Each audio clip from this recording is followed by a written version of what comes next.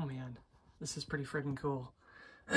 So I finally got C64 OS running on an IDE 64 image that can be run by Vice. And then I followed the instructions by Mr. Andrew Gillum, and I got it set up. I got Vice on the C64 Mini set up with the IDE 64 image. Still not working with the mouse. I know it's not plugged in right now, but it just seems like the mouse is not configured in Vice on the Mini.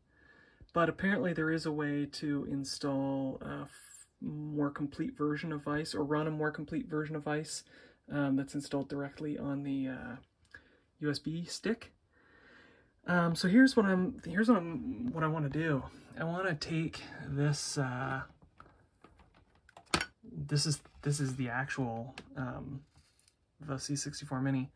I want to take it and mount it right here on the underside of this tiny little monitor, and then get a USB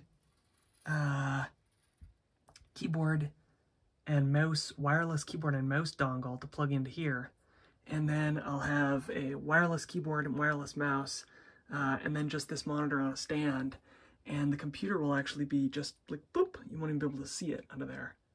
Isn't that cool? Pretty awesome. Thanks for watching.